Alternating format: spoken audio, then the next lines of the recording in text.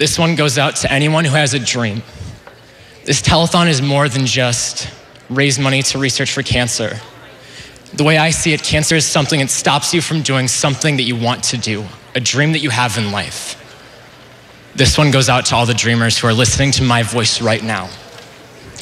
Once upon a time, we were told that we could become anything that we wanted to be, that there were no boundaries too big or too small, or no walls that we couldn't crawl over to achieve our innocent dreams.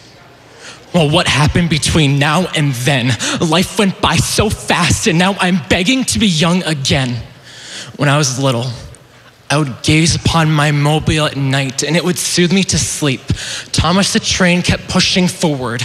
My nightlight never let the darkness swarm in on me, and mother always tucked me in at night and said, "Sweet dreams, my dear son." Well, I want all of that back, so can the hands of time just be reversed justice one last time? Because this world is really starting to hurt me. How will I be able to survive out in the real world? I'm just a child.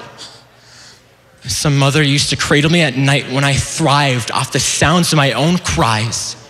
You told me everything would be all right and that you were there for me. And Father, you told me to never give in, never, ever give up, and never even think about surrendering. Push harder and fight harder than I did the morning before.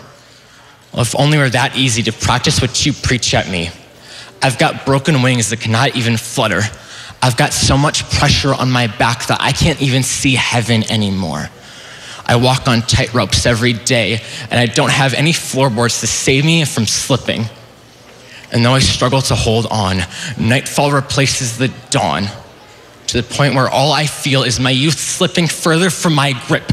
Those days when I used to play in the rain have now become moments of infinite worry and frustration.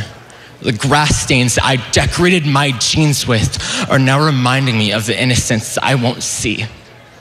The puddle of mud that I used to play in, that I used to frolic in, are now reminding me of those days that have just passed by. These tiny hands that put themselves in the mud could never even imagine what created such a flood.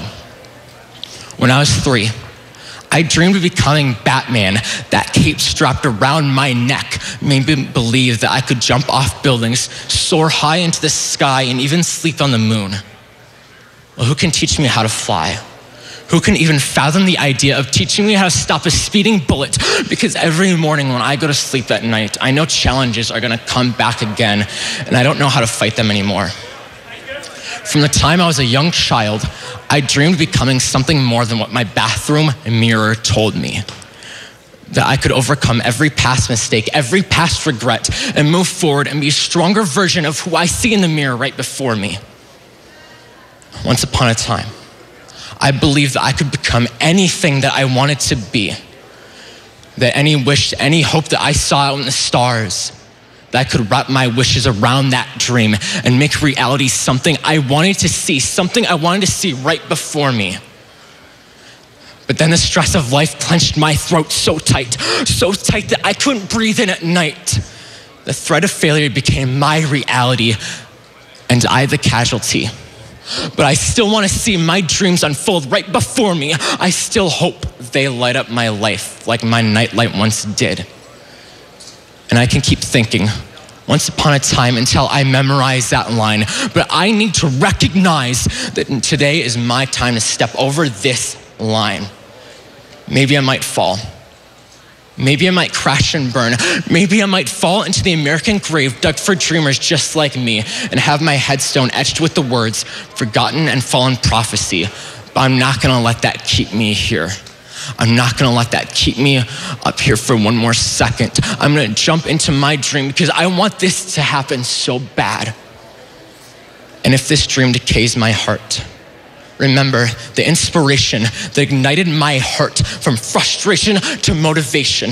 Remember how I fought for everything and every moment of life like it meant something, like it meant everything. How I sacrificed everything for that one dream.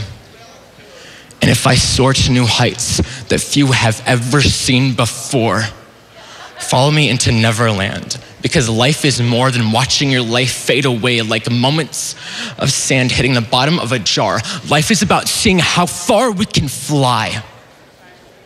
And this could be my worst idea yet, or my defining moment, but I will never, ever know until I take this chance.